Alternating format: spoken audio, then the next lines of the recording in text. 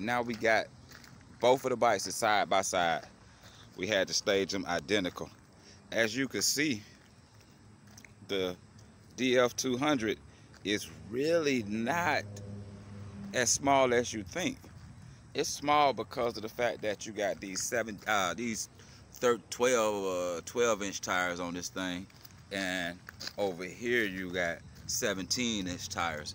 But if you look at the lengthwise of the body length is practically the same, and that's the only difference that I'm looking at. Of course, you got more. I got more framework on the 500. You got more framework and more body into it than you do on the DF200.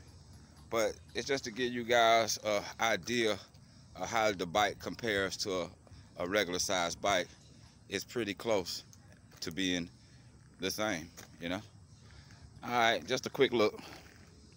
Y'all subscribe.